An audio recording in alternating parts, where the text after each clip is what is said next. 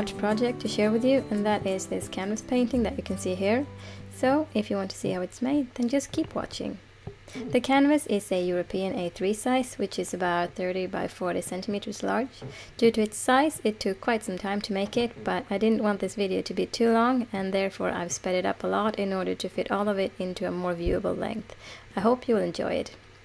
The first thing I do is cover the whole canvas with a layer of white gesso. This will not only give me some texture, but also prime the canvas and prepare it for the next layers.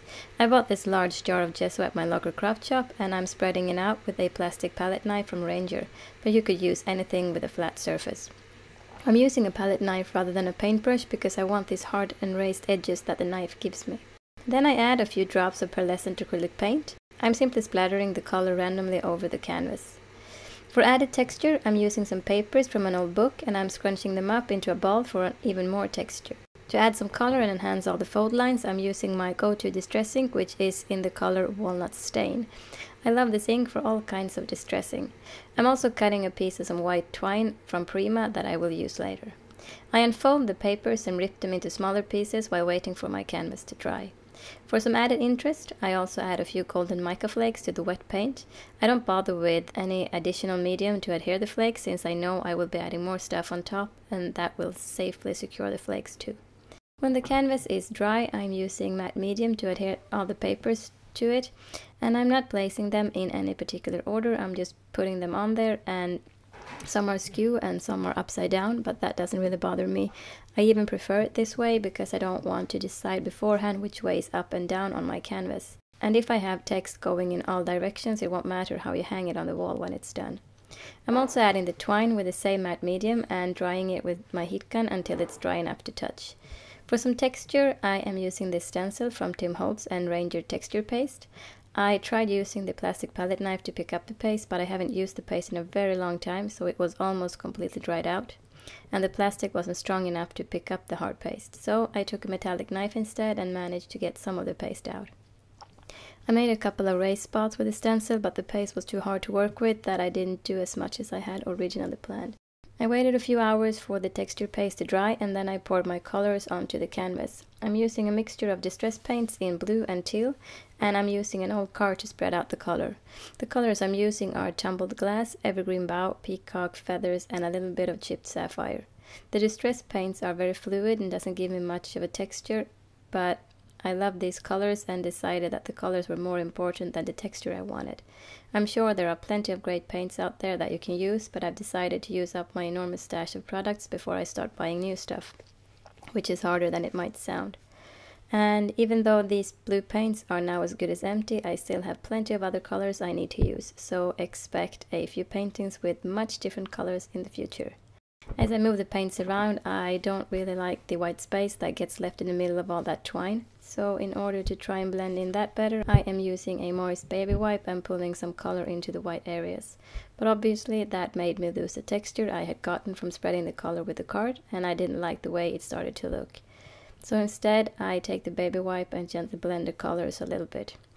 When that doesn't work, I pull out the strings and throw them away. I'm not sure I like this better, but it's done and there's nothing more I can do about that than move on.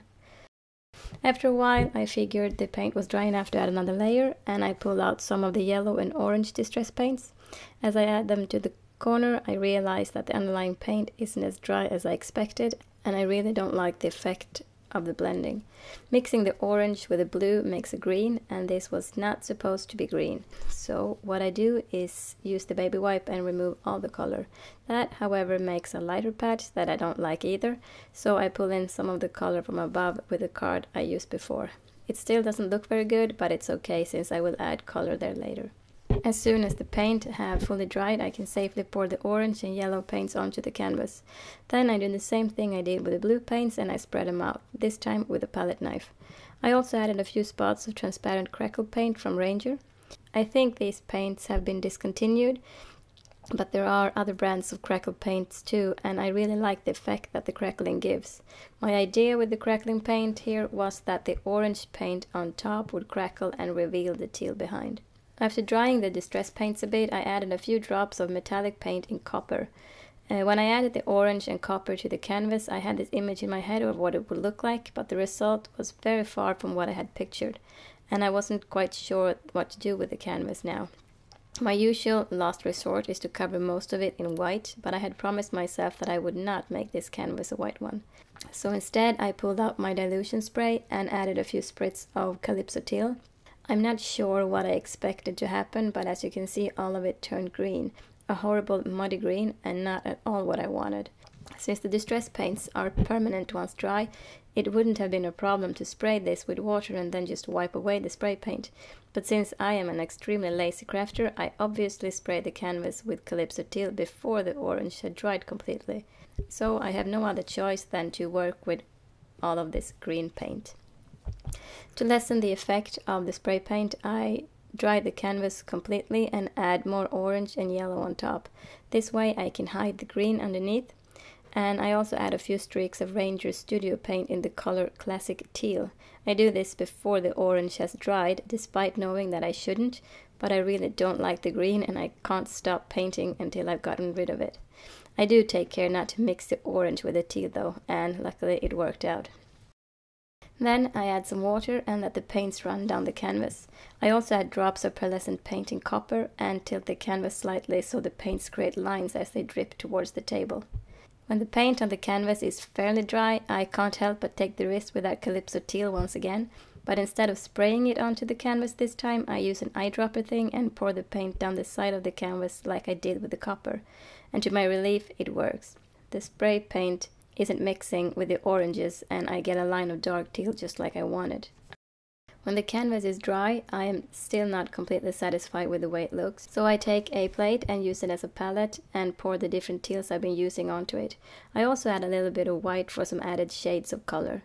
Then I use my card to bring in the teal and the blue from the edges of the canvas. This way I lessen the effect of the orange and make the canvas more teal again. In a completely random fashion, I drop some of that pearlescent copper onto the canvas and then lift it up and slam it down onto the table to get a little bit of a drop shape to the spots.